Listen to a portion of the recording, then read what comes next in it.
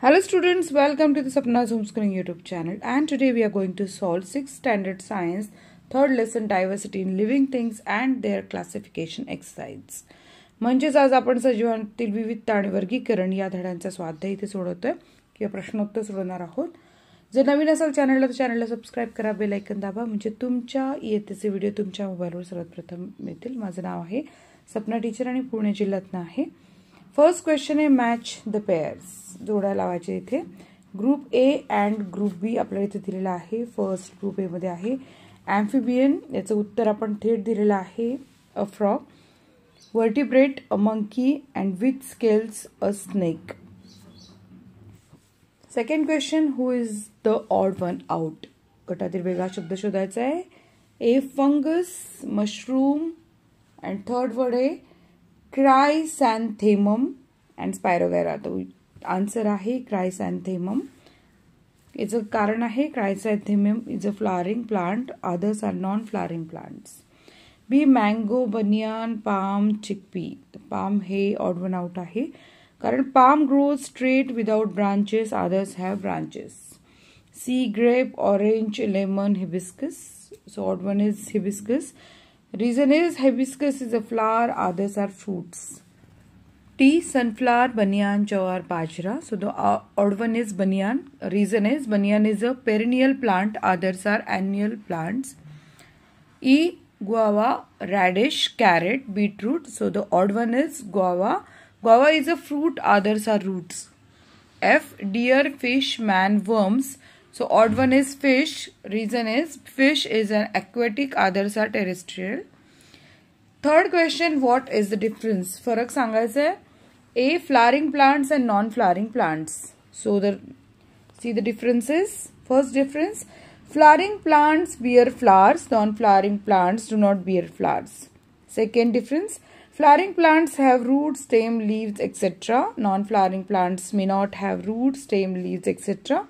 Third difference, flowering plants bear fruits with seeds and non-flowering plants do not bear fruits with seeds. Fourth difference, flowering plants are more evolved and non-flowering plants are not much evolved. So B difference is a tree, a shrub. So the answer is first difference, a tree grows tall, a shrub does not grow tall. Second difference, a tree is large in size, a shrub is small in size. Third, trees are perennial, shrubs are annual or biennial. Fourth, trees give out branches at some height, example mango, jackfruit, neem. Shrubs give out branches very close to the ground level, example oleander and lantana. C, vertebrates, invertebrates.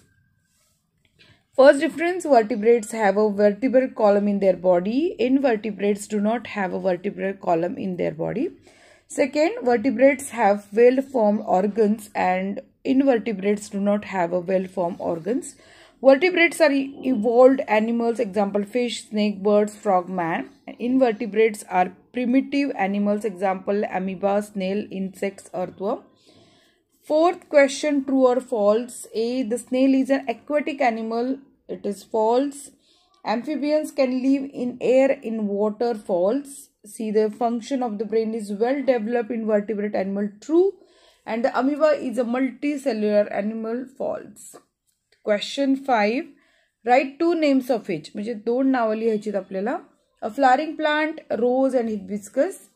A non-flowering plant, algae, ferns. A tree, mango, neem. A shrub, oleander, lantana. A creeper, pumpkin, cucumber. An annual plant, mango, jackfruit. A biennial plant, carrot, beetroot. A perennial plant, hibiscus, oleander. Question number 6. Write answers to the following. आपल्याला खाली प्रश्नांची उत्तरे लिहायची आहेत. A, what are the parts of plants? So वनस्पतींचे अवयव. Roots, stem, leaves, flowers and fruits are the parts of a plant. B, what are the functions of the root? तो मुळांची कार्य सांगायची आहे.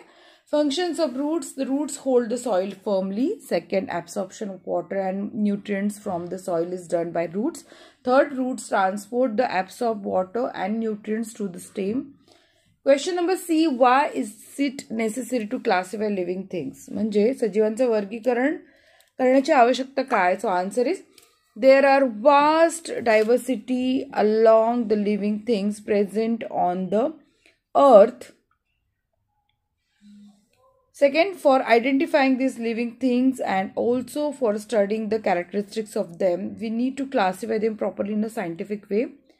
Question D, what are the criteria used to classify living things? म्हणजे सजीवांचं वर्गीकरण करताना कोणते निकष वापरतात. So answer is, while classifying living things, we have to take into consideration the following criteria. First is structure of the living things. Second, different organs present. Third, similarities and differences between them, and fourth is other characteristics. Question E, tell some characteristics of creeper. म्हणजे वेलींची काही वैशिष्ट्य सांगायची. creeper म्हणजे well.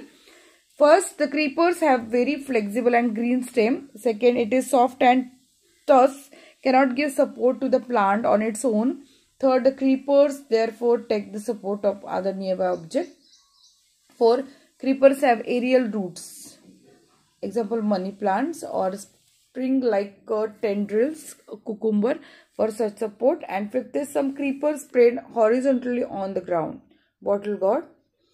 Question F, explain the characteristics of herbs with 2 examples. म्हणजे आपल्याला काय करायचंय, इथे रोपट्यांची वैशिष्ट्य सांगायची आहेत. एक, herbs are short plants growing to the height of about 1 to 1.5 meters. Second, the stem of the herbs are flexible and green. Third, they are short-lived. They survive for a few months or year or 2. 4 examples of herbs are fenugreek and periwinkle. G, on the basis of which criteria will you classify plants and animals? म्हणजे तुम्हाला प्राण्यांचं वनस्पतीचं वर्गीकरण कोणकोणत्या निकषांच्या आधारे करता येईल. So answer आहे criteria for classifying plants. Plants are classified according to the following basis. First is height. Second is shape of stem. Third is period of life cycle. Fourth is whether they produce flowers or they non-flowering. And 5 is habitat. Second criteria for classifying is animals are classified according to the following basis. First is cell structure. Second is vertebral column. Third is method of reproduction. Question H, what protects the bodies of animals? म्हणजे प्राण्यांच्या शरीराचे संरक्षण कशामुळे होते. So there are different mechanisms by which animals protect themselves from danger, such as their predators. First is, some organisms are covered by hard shells to protect themselves. For example, garden snail, tortoise, etc. have a hard shell which they use to hide under dangerous conditions. Second, starfish and porcupines have spines on their surface which they can use against their enemies. Third is, organisms like chameleon and frogs can change their colors according to the surrounding environment. It is known as camouflaging. Fourth, animals that are found in very cold regions have a thick layer of fat under the skin and thick fur to protect them from extreme cold conditions. So question 7 is draw figures. आकृत्या काढायच्या आपल्याला. Draw the figure of plant to show such parts, namely the root, stem and leaves in it. So this is the diagram. आपल्याला आकृती काढायची होती, वनस्पतीचे मूळ, खोड, पाने दाखवायची होती. So this is the diagram and we have mentioned the name on it. Thank you students. जर तुम्हाला व्हिडिओ आवडला असेल तर नक्की लाईक करा, चॅनलला सबस्क्राईब करा आणि तुम्हाला काही कमेंट करून सांगायचं असेल, कुठल्या व्हिडिओबद्दल बोलायचं असेल तर तुम्ही 789च्या व्हिडिओमध्ये जाऊन मला कमेंट करू शकता.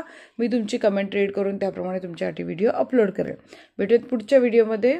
धन्यवाद.